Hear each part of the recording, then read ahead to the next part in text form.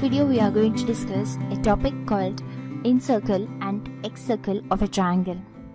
So first let us discuss about incircle. So the circle that touches the three sides of a triangle ABC internally is called incircle. And the center of incircle is denoted by I. In other words, we can also say that the point of intersection of the internal bisectors of the angles of a triangle is the incenter I of the triangle ABC. So here I is equidistance from all the sides of a triangle and the in radius is denoted by R. And now let us discuss about excircle.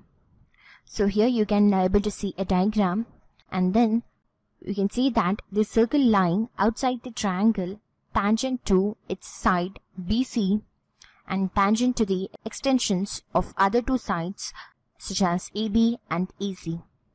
So here we can conclude that every triangle has three distinct excircles, each tangent to one of the triangle's sides. And here in this case we have only one incircle. And then coming to the center of excircle. So the center of excircle is the intersection of internal bisector of one angle and the external bisectors of other two angles.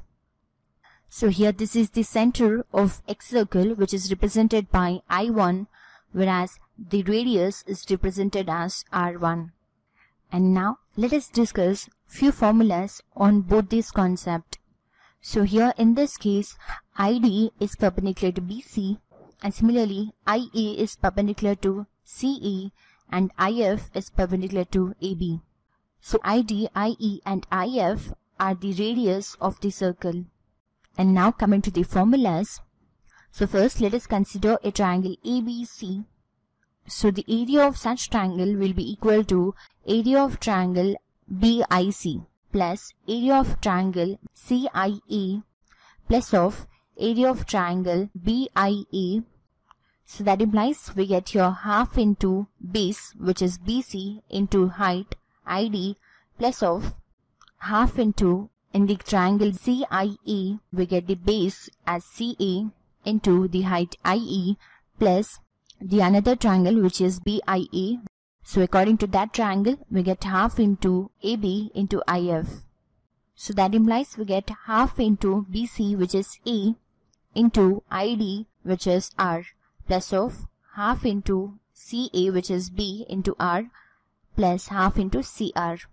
Then taking half as the common factor, we get 1 by 2 into A plus B plus C, which is 2S into the common factor R.